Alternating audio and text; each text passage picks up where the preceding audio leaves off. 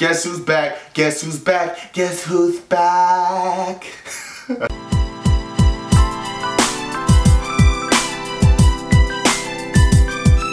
Oh, what is going on, YouTube? Now, when I asked you guys to send me topics to talk about, some of you guys sent me some weird shit. Talking about a monkey that fucked himself in the asshole.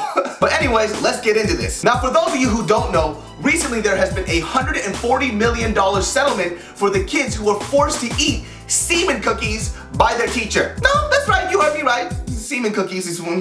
Now, how did he get caught, you ask? Well, in 2012, a pharmacy employee called the cops when the teacher brought him bondage-style photos of children for them to develop. So let me get this straight. Not only are you a sick freak, you dumb as shit. You're telling me right now that you could not develop those photos somewhere else besides your local Rite Aid? And why you gotta develop them in the first place? It is 2014. Leave that shit on your iPad, bitch. Damn. How are you going to print physical evidence of your sick ass crime and wonder how you got caught? That's like robbing a house and leaving a semen trail on the doorstep. Well, how do you know it's him? See that?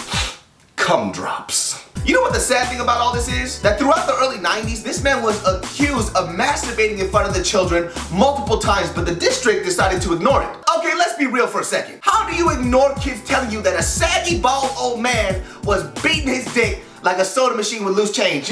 Now, in the worst case scenario, let's say one of these kids was a habitual liar, but even if he or she was, don't you think that's some weird shit to lie about? Jimmy, how was school today? Well, no, the teacher was beating up while reading the alphabet. How the fuck you think my day went, Mom? Well, shit.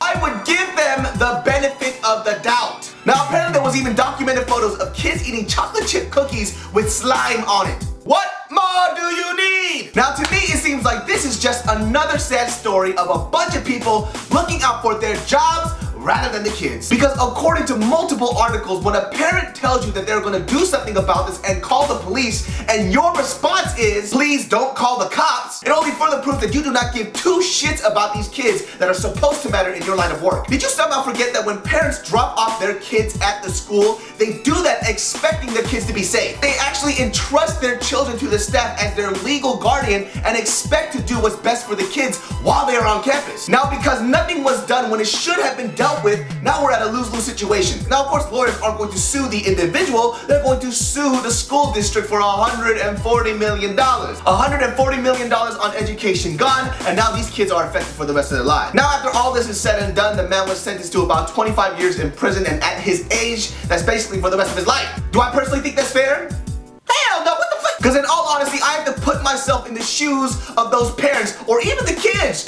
and the punishment does not fit the crime. Now, I'm not sure if this is legal, but every day he should be forced to drink a bucket of hippo semen with some dry ass cookies and no goddamn milk. That's right, shit just got real, motherfucker. Oh, what is going on, YouTube? Nice to know ya, know ya. Yes, I'm back for this Sunday. I almost missed this video, but I got my ass back from Hawaii, and the moment I came back, I started working. But remember, every Sunday there's going to be a video, and during the week I'm going to sprinkle a few videos here and there too, so stay tuned for that. Always check your YouTube for my updates because I'm gonna be posting. Follow me on Instagram, follow me on Twitter, follow me on, what's that other one? No, actually Instagram and Twitter. Yeah, and some other stuff too if you see me there. Follow. But I will see you guys next Sunday, and you guys will see maybe a funny fat fit. Maybe you guys might see some other vlogs. Check it out. Stay tuned. I will see y'all later. Bop, bop, bop, bop, bop. Boom. Boxes. Fuck pants.